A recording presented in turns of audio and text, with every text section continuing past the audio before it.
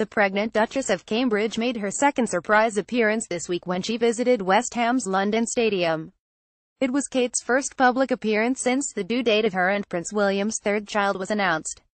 Kate has been suffering from hyperemesis gravidarum, a severe form of morning sickness, but appears to be over the worst. Kensington Palace announced on Tuesday that the Duke and Duchess of Cambridge's new baby is due in April. The couple were handed replica football shirts for their young children by club captain Mark Noble as they attended the ceremony of more than 150 sports coaching apprentices, as part of the Coach Corps scheme. The Duchess of Cambridge made her second surprise appearance this week. The claret and blue shirts were emblazoned with George and Charlotte's names and ages, 4 and 2, respectively.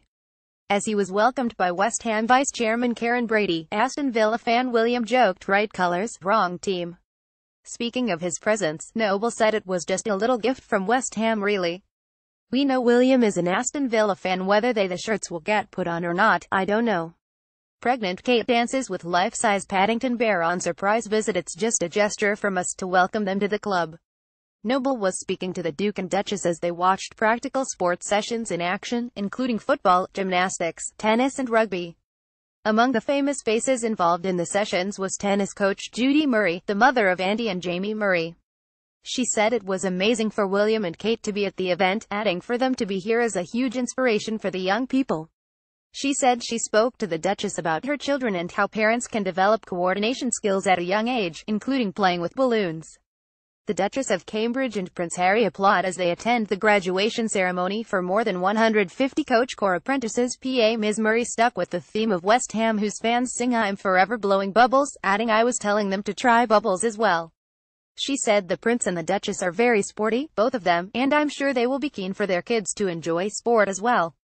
Before the graduation ceremony, William, Kate and Harry attended a reception to meet key figures who have helped deliver the program, as well as hearing about future plans for Coach Corps.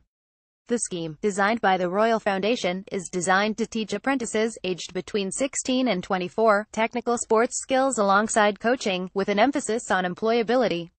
Duke and Duchess of Cambridge's third baby due in April taking to the pitchside stage for the graduation ceremony. Harry said it was appropriate to be back in the stadium 5 years on from the 2012 Olympic and Paralympic Games. "At the time, William, Catherine and I were looking at the issues that we wanted to tackle together with our newly formed Royal Foundation," he said. "It was clear that all three of us believed firmly that sport could be such a powerful force for good. We felt confident that, for many young people, at risk of falling through the cracks as they left school, sport could be the answer to keeping them on track or change the course their lives were already headed. We knew that with the enthusiasm sweeping the country during that summer, we had a window of opportunity to bring the right people and organizations to the table to make something really exciting happen.